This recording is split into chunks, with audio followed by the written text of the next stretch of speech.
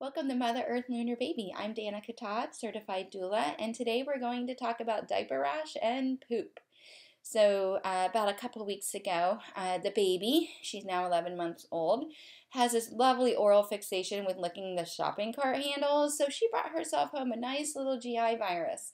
So it's been about a week changing 8 to 9 poopy diapers on her. And then she shared it with her 3-year-old brother. So I spent about a week dealing with him having a GI virus as well. So towards the end of that 2 weeks, my poor husband came home from work and I pretty much fake cried, that kind of fake cry that every mama knows what I'm talking about. And I buried myself in his chest and I pretty much went, don't make me do it. Please don't make me change any more baby diapers. I can't do it. Because we have a joke. The joke around here is that soon as I get my kids potty trained, it's going to be time to change my in-laws. And then as soon as I'm done changing their diapers, it's going to be time to change his diaper. And I don't get paid for this. I don't know how I signed myself up for a lifetime of changing poopy diapers for free, but I really needed to rethink that. So I decided that for our next installment that we would talk about alternative ways to help your babies with diaper rash. So Harper Morgan's diaper rash was so significant that actually most of my homemade or natural remedies were not working. So I actually ended up with this last GI virus having to go with that whole triple medicine thing I've never used in my life. So I had to go get the Desitin and the A&D ointment and what's the other thing? Some kind of calcium liquid heartburn medicine, and you blend it all together and you will never be able to use your beater for your blender on food again because you'll never get that amount of petroleum off of there. It is like permanently on there. So now I have like this beater that is only going to be for this Desitin mixture, and it worked to an extent, but it didn't really help all that either. It was pretty bad.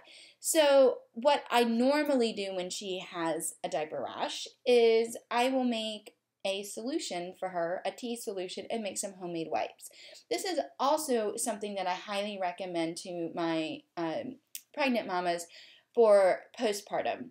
So if you were my doula client, I would actually give you a solution, a tea, to make a solution with, and you could put it in your peri bottle or you can make homemade wipes with it, or you can sit in the bath with it. Now with my children, often I will just, because I make that in bulk, use that. But for today's demo, I just grabbed some lavender and some calendula. Both of them are, for the most part, pretty soothing. You don't have to worry about them being super astringent. And just remember, if you're going to get some over-the-counter herbal sitz bath to use for this rather than just getting loose herbs, that you don't want to make it as strong for your baby as you would for yourself. So the reason for that is that they have new skin. So you don't want to overexpose them to some really strong tea.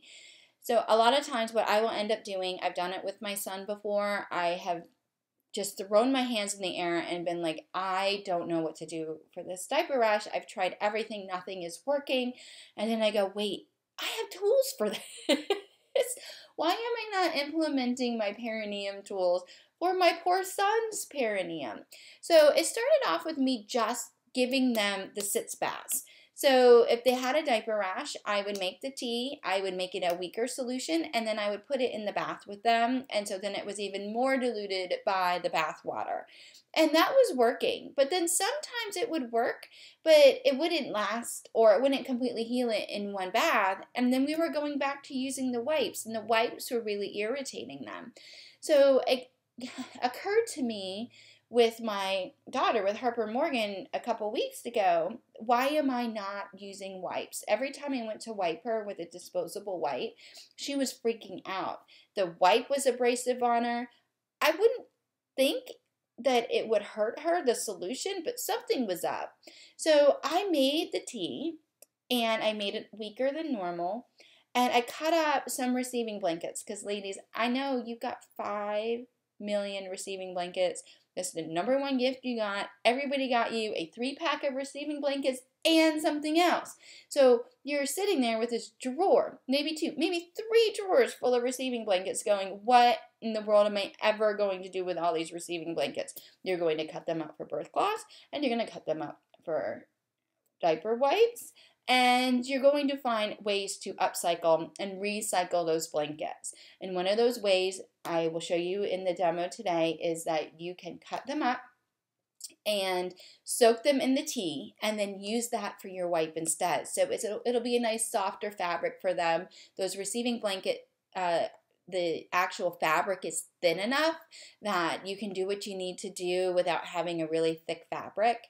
And then depending on how many receiving blankets you have, you can throw them out or you can wash them and reuse them, especially if your baby's not on solids. Then there really shouldn't be an issue with having to clean all that if you're not the mama who wants to cloth diaper and cloth wipe and deal with that whole mess.